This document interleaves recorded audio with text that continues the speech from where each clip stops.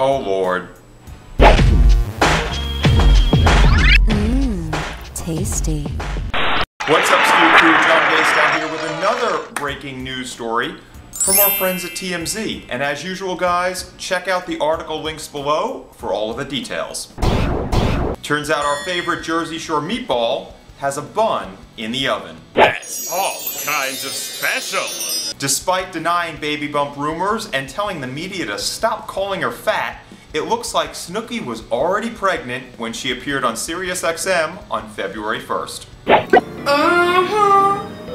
Her reason for lying for two? Well, sources tell TMZ that Snooki didn't want to jinx herself. You see, there's a taboo about revealing pregnancy before the third month. Now, reportedly, the father is longtime boyfriend Gianni Lavelle, and now that the third month or first trimester has passed, you might expect an announcement very soon. I'm so excited! Alright, a lot of people are calling BS on this story, but to be honest with you guys, a lot of my family also follows the 3-month rule before revealing any type of pregnancy announcements. So, I'm gonna give Snooki a pass on this one. But for you guys, Stu Crew, your comment question is, what type of mom do you think Snooki is going to be? And what do you think she should name the baby?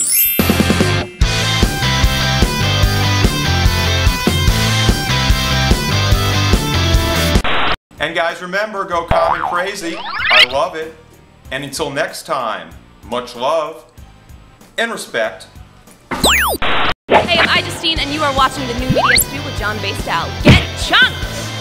Hey guys, Daily Grace here telling you to subscribe to John Bass' channel. Did you do it yet? Did you do it? Despite denying baby bump rumors and also telling the media to stop calling her fat, why do you come on my lap during every TMZ story?